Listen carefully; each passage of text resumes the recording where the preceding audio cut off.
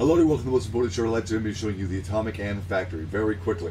This is the Atomic Anne Factory in Fallout 4, and it's a place where I built the teleporter to the Institute. It got me there very effectively, although the teleporter broke directly afterwards. It is powered by nuclear power because it is very efficient.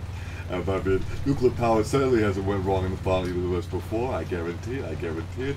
Anyway, I hope everybody enjoyed this video. Please stand by, and we'll see you in the next one. Bye.